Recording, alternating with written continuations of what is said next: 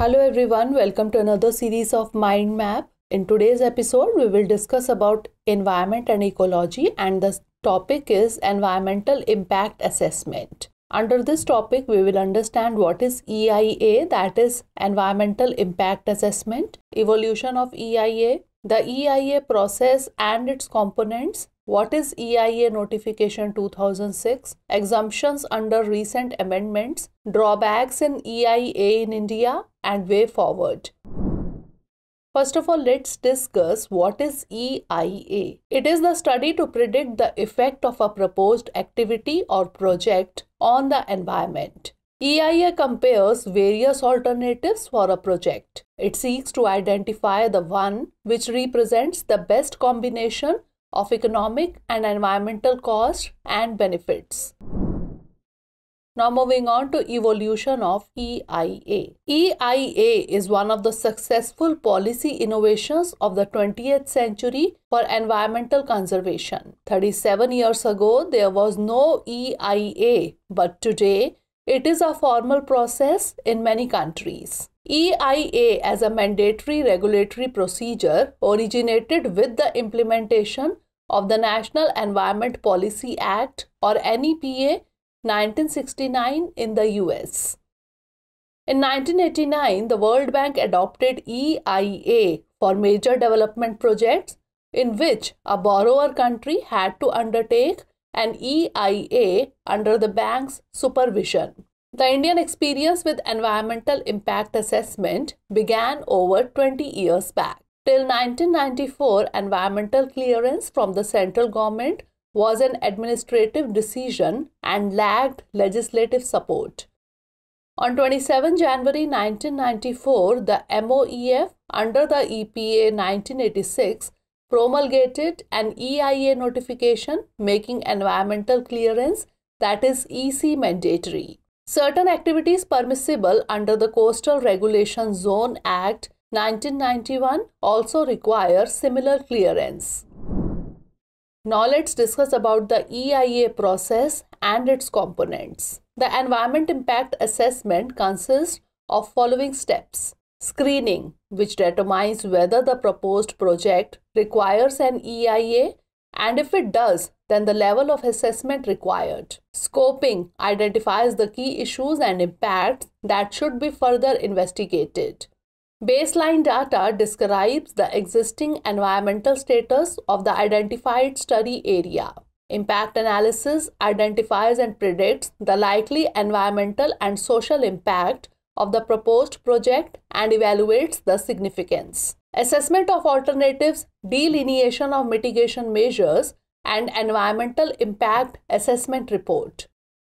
Public hearing. Law requires that the public must be informed and consulted on a proposed development after the completion of EIA report. Decision making. It decides whether the project is rejected, approved, or needs further change. Post monitoring. It checks to ensure that the impacts of the project do not exceed the legal standards and implementation of the mitigation measures are in the manner as described in the EIA report. Depending on nature, location, and scale of the project, EIA report should contain all or some of the following components: air environment, noise environment, water environment, biological, land, socio-economic and health environment, risk assessment, and environment management plan. Now let's understand what is EIA Notification 2006. Decentralization of project clearances. It classified the developmental projects in two categories. Category A, National Level Appraisal. Projects are appraised by Impact Assessment Agency or IAA and the Expert Appraisal Committee, that is EAC. And Category B, that is State Level Appraisal. State Level Environment Impact Assessment Authority or SEIAA and State Level Expert Appraisal Committee or SEAC provide clearance. Introduction of different stages. The amendment introduced 4 stages into the EIA cycle: screening, scoping, public hearing, and appraisal. And projects with mandatory clearance Projects such as mining, thermal power plants, river valley, infrastructure and industries. Now moving on to exemptions under recent amendments. The MOEFCC has notified amendment to the Environment Impact Assessment Rules, exempting highway projects of strategic and defense importance which are 100 km from the line of control. Biomass-based power plants, thermal power plants up to 15 MW based on biomass or non-hazardous municipal solid waste.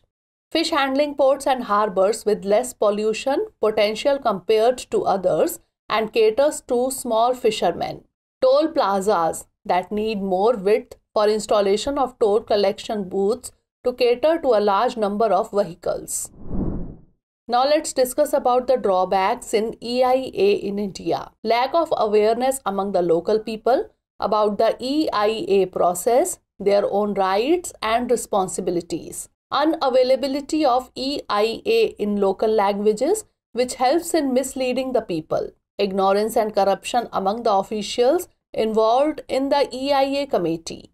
Loopholes. Big MNCs circumvent EIA process by exploiting exemption provisions and loopholes in the law. There is a lack of clarity in overall conductance of the screening and scoping processes. Lack of professionals. Lack of availability of quality EIA professionals, which lead to errors and omissions in the assessment. Now lastly, let's discuss about the way forward. There should be independent EIA authority. Public hearing should be applicable to all category projects. The focus of EIA needs to shift from utilization and exploration to conservation of natural resources. Thus, EIA is critical for environmental decision-making process in India. To achieve the SDGs, our policy decisions should be based on scientific analytical assessments, keeping a synergy between people and the planet. Now it's time for the practice questions. First of all, note down the prelims question. Environment Impact Assessment Rules in India are notified by which of the following ministry? Ministry of Tribal Affairs, Ministry of Environment, Forest and Climate Change, Ministry of Mines, or Ministry of Development of Northeastern Region. And now mains question. This question has been asked in UPSC 2014. Question is, environmental impact assessment studies are increasingly undertaken before a project is cleared by the government. Discuss the environmental impacts of coal-fired thermal plants located at coal pit heads. So that's all for today. Stay tuned for the next episode. Thanks for watching.